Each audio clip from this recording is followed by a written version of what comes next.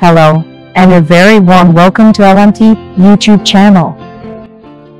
Prince Harry and Meghan Markle haven't had an easy year, but their marriage appears to still be very strong.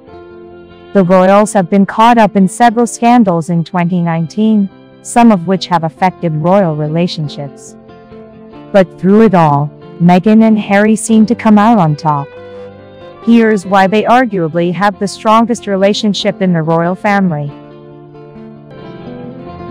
Meghan and Harry have been at the center of a media storm this year. Ever since Meghan and Harry tied the knot, the media has been doing its best to create a negative image for the couple. Meghan has had many negatively angled articles published about her, with rumors ranging from a bad relationship with Kate Middleton to poor treatment of her staff. And the public has bought into the rumors about the two. Those who closely follow the Sussex royal Instagram have likely noticed there are many negative comments under the images Meghan and Harry post. Commercial. I spend 99% of my life travelling the world by commercial. Occasionally there needs to be an opportunity based on a unique circumstance to ensure that my family are safe. And it's generally as simple as that. But as I said in my speech, for me, what it is about balance. And if I have to do that, not a decision that I would want to take, but if I have to do that, then I will ensure, as I have done previously and I will continue to make sure that I do, is to balance out that impact that I have. And I've always offset my CO2.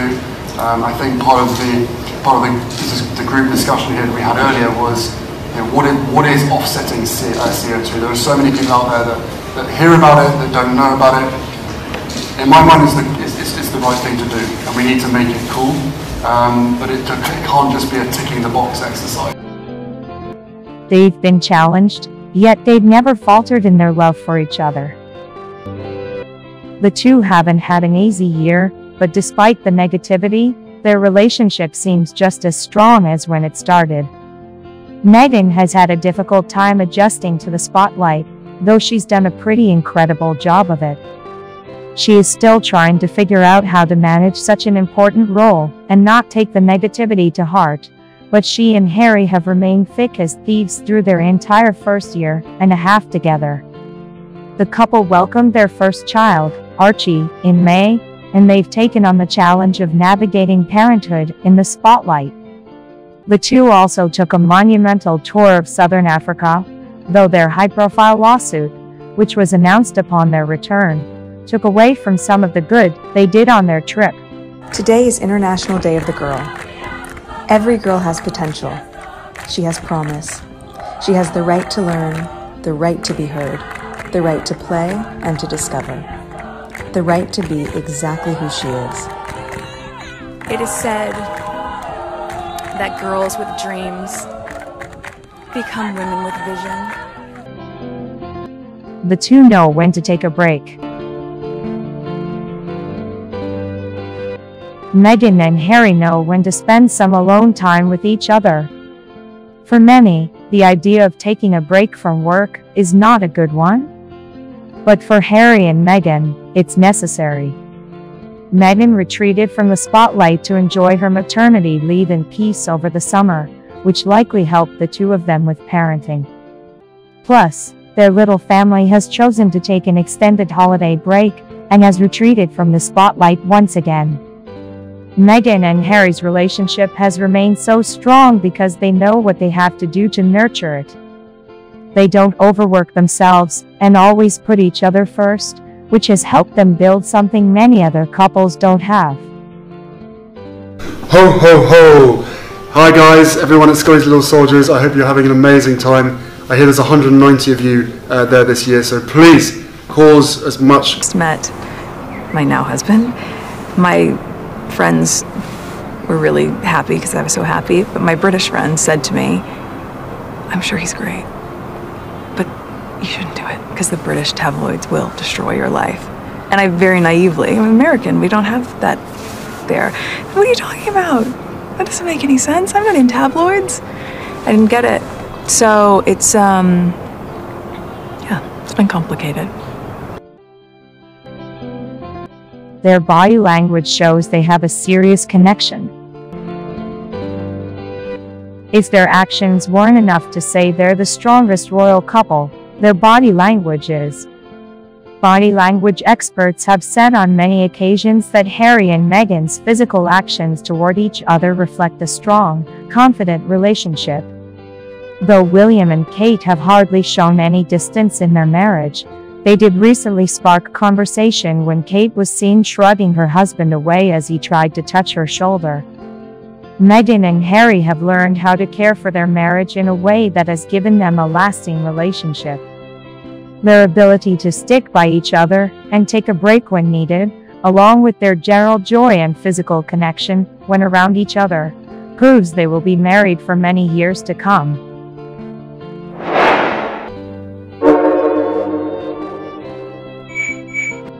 Prince Harry and Meghan Markle are enjoying some much-needed time away from the spotlight. After a whirlwind year that involved welcoming their son Archie Harrison into the world, the Duke and Duchess of Sussex opted out of Queen Elizabeth's traditional royal festivities at Sandringham Estate. Instead, the pair have left the UK behind to spend some quality time as a family, and with Markle's mother, Doria Ragland. It's been an especially trying time for Markle, who has been bullied and harassed in the press. After leaving her home in the United States and her career as an actress, the Los Angeles native hasn't exactly been widely accepted by the British press and the public. The frenzy surrounding the Duchess and the many rules and regulations of the royal family made Markle and Prince Harry decide to spend Christmas elsewhere. Prince Harry and Meghan Markle are spending Christmas in Canada. When she filmed her hit series Suits from 2011 to 2017, Canada became Markle's second home. One of the Duchess' best friends, Jessica Maroney, and her family live in Canada. Also, the country doesn't have the drama and paparazzi that you find in the US, and in the UK LMT channel has reported that the Sussexes have been in Canada for the entire hiatus, and that Markle's mom and a few friends have joined them for Christmas.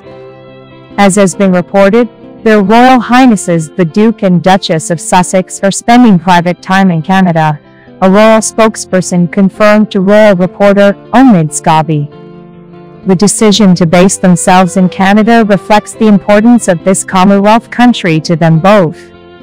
Whilst this email confirms the country they are taking their family time in, for security reasons, we will not be releasing any further details and request that their privacy is respected. Canada is extremely important to Prince Harry and Meghan Markle. The Sussexes didn't just choose Canada on a whim. When they were secretly dating, they spent a great deal of time in Toronto. Scobie explained, "This is a place where the romance got to grow between the pair at the beginning." Harry and Meghan spent a lot of time in Toronto while Meghan was working on Suits. It was one of the few places that the two could go about in public unnoticed, even in Meghan's neighborhood. People didn't go running to the press. It's a place they can really enjoy privacy, so it's not surprised they have got back there for a private celebration. The pair have even gotten a warm welcome from Prime Minister Justin Trudeau. "Prince Harry, Meghan, and Archie, we're all wishing you a quiet and blessed stay in Canada," he tweeted. "You're among friends, and always welcome here." Meghan Markle and Prince Harry were afraid to stay in the UK for Christmas. The drama surrounding Markle aside, the Sussexes were afraid to stay in the UK for Christmas because of baby Archie. Attending Queen Elizabeth's Sandringham activities would mean missing out on the baby royal's first Christmas. At the Queen's estate, the little royals are separated from the adults for a good portion of the time. "You have to remember Sandringham is quite a formal affair," Scobie explained to CBC Canada. On Christmas Day, when the family gets together for Christmas lunch, children are separated from the parents.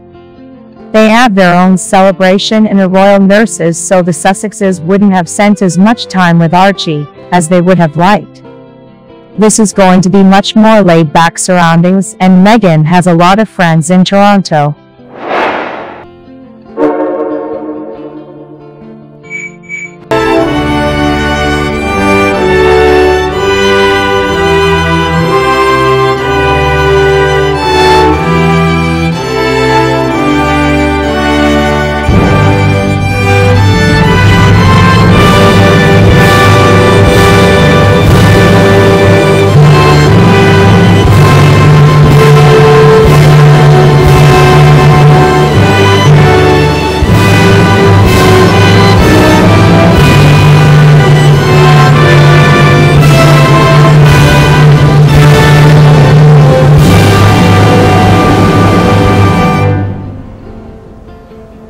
As a child, I never imagined that one day a man would walk on the moon. Yet this year we mark the 50th anniversary of the famous Apollo 11 mission. Still looking very good. Here go. The Eagle has landed. As those historic pictures were beamed back to Earth, millions of us sat transfixed to our television screens as we watched Neil Armstrong taking a small step for man and a giant leap for mankind, and indeed for womankind. It's a reminder for us all that giant leaps often start with small steps. This year we marked another important anniversary, D-Day. On the 6th of June 1944, some 156,000 British, Canadian and American forces landed in northern France. It was the largest ever seaborne invasion and was delayed due to bad weather. I well remember the look of concern on my father's face. He knew the secret D-Day plans, but could of course share that burden with no one. For the 75th anniversary of that decisive battle, in a true spirit of reconciliation, those who had formerly been sworn enemies came together in friendly commemorations either side of the Channel, putting past differences behind them. Such reconciliation seldom happens overnight. It takes patience and time to rebuild trust, and progress often comes through small steps. Since the end of the Second World War, many charities, groups and organizations have worked to promote peace and unity around the world, bringing together those who have been on opposing sides. By being willing to put past differences behind us and move forward together, we honor the freedom and democracy once won for us at so great a cost. The challenges many people face today may be different to those once faced by my generation, but I have been struck by how new generations have brought a similar sense of purpose to issues such as protecting our environment and our climate. My family and I are also inspired by the men and women of our emergency services and armed forces, and at Christmas we remember all those on duty at home and abroad, who are helping those in need and keeping us and our families safe and secure. 200 years on from the birth of my great-great-grandmother, Queen Victoria, Prince Philip and I have been delighted to welcome our 8th great-grandchild into our family. Of course, at the heart of the Christmas story lies the birth of a child, a seemingly small and insignificant step overlooked by many in Bethlehem. But in time, through his teaching and by his example, Jesus Christ would show the world how small steps, taken in faith and in hope, can overcome long-held differences and deep-seated divisions to bring harmony and understanding. Many of us already try to follow in his footsteps. The path, of course, is not always smooth, and may at times this year have felt quite bumpy, but small steps can make a world of difference. As Christmas dawned, church congregations around the world joined in singing "It Came Upon the Midnight Clear." Like many timeless carols, It speaks not just of the coming of Jesus Christ into a divided world many years ago, but also of the relevance, even today, of the angel's message of peace and goodwill. It's a timely reminder of what positive things can be achieved when people set aside past differences and come together in the spirit of friendship and reconciliation. And as we all look forward to the start of a new decade, it's worth remembering that it is often the small steps, not the giant leaps, that bring about the most lasting change. And so I wish you all a very happy Christmas. Don't stop.